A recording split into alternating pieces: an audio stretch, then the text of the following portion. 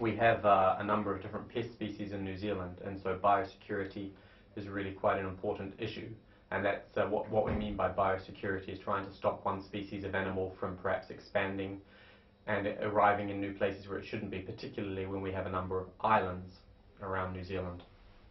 So we take these species, for example, and rats is quite a common one. They can swim around to islands and arrive at places that they shouldn't be, and we need to detect them when they arrive, and we need a cost-efficient way to do this. So a number of people in New Zealand have developed this thing called a tracking tunnel. And so with a tracking tunnel, we have a card inside and we bait the card, and the animals will move over the blue ink and to eat the bait, and then once they've eaten the bait, they'll move out and they leave these tracks. And so on this card here, there's two different tracks, quite interesting. One of them is a rodent species, and the other one is a lizard species. But unfortunately, even though a well-trained person in biology could look at these, we don't know much more than the fact that this is a rat of some type, and this is a skink or a gecko of some type. So we needed to find a better way of identifying these, and obviously every species has a different form of morphology. Pattern recognition is a really exciting field at the moment, because you see programs like CSI where they do things like they have a small piece of data, and they can immediately put it in some database on the television and scan through thousands of possibilities and within real time get an answer immediately. And so we wondered if there was an ecological context for this, where we have these species that we have trouble identifying because they look so similar, but whether we could use this pattern recognition technology to isolate more greater scale and preciseness than humans were able to do. Reinhard and his team needed a database of cards so that they could go, well, we know a priori that this species is this rat, and this track here belongs to this rat, and this track belongs to another one. So we could ground truth the data we were collecting by going to an island with only one species. So we knew that all of the 30 cards we collected, say, they would all have this one species of rat track.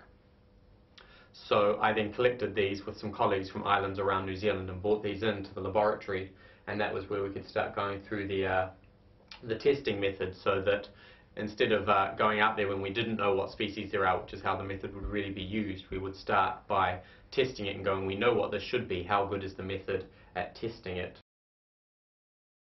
We have this track of the rat on the card, and now we start to develop geometric algorithms models to approximate the individual prints of toes and the individual footprint. It might be good to approximate the toe by an ellipse or by a polygon to identify the center of gravity of the individual pattern, and to have all these centers connected to one pattern. Or maybe we should have a more global view on the areas, and to find out the area which is covered by the print, and how the different areas of individual footprints are related to one another. Here we have a particular task where individual patterns, the individual toe is forming a pattern of 1 foot, and then all the prints of all the feet form a track. So you have a hierarchy of patterns. So you have to understand at the base level the individual toe print, and then what is a foot, what is a track, and finally from all that information you have to extract a hypothesis what kind of animal was actually there. So here we have one example where I would say, okay, borderline. There's definitely a lot of dirt and also artifacts on the card. You can see the animal was actually sliding on the wet ink there, leaving many smudges. Yeah. And in comparison between these two, we see that the footprints here are much larger. But what we need to know is whether the largeness is just because it was a larger individual of the same species, or whether it was perhaps a different species which is naturally larger. And so that's when we start to analyze things, such as Reinhard shown us, that we have the micro scale, so looking at which one is the central footprint and which ones are the toes, and then once you've identified those, we move to the scale of how far apart are these footprints from one another, which can be measured in terms of distance from the front to the back leg, or distance between the two back legs. And these are just all different statistical summary parameters that we can use to identify the uniqueness of this footprint to that species. The real-time component is particularly important in this because, for example, you might be working on Campbell Island, which is 2 days south of New Zealand by boat, and so it takes a long time to get there, and yet they discover something in a tracking card and they want to be able to react to that immediately. It doesn't have to be a rat, it could be any species. These are very valuable islands in the south of New Zealand, and you could have insects turning up there or any number of species. And so if they can scan that and send it away and have it analysed in real time rather than having to wait for weeks before they are able to react to this incursion, this new arrival, then that will be really important.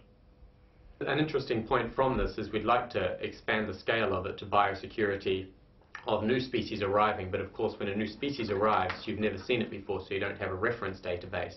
But in that case we just need to have the power in the system to go, I don't recognize this, it doesn't match anything we've seen before, so it flags it as a question mark, and immediately this can move to something like customs responding to it and investigating in more depth what's happening in that cargo container, for example.